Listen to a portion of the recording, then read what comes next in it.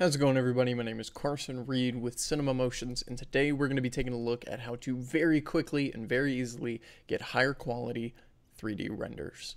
In front of me, I have this particular render. I have a 1080p version and then a 4K version rendered out with OctaSpace.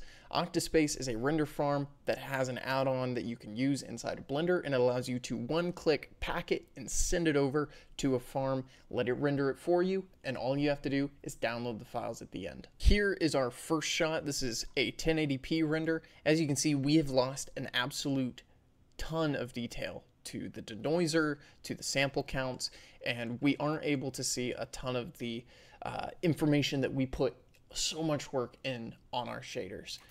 But rendering at the 4K version and letting Blender calculate just a little bit more detail gives us a much cleaner result. So we can actually see the individual fibers here.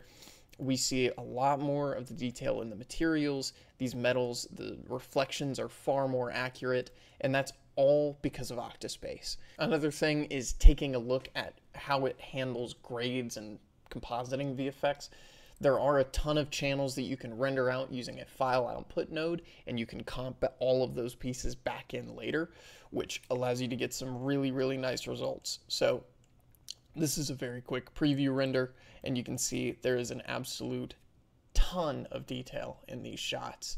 And if I actually go into the original comp with the 4K, you'll see if I zoom in, you're going to be able to feel all of that detail that's right here. This is not available on the 1080p render. That just doesn't happen.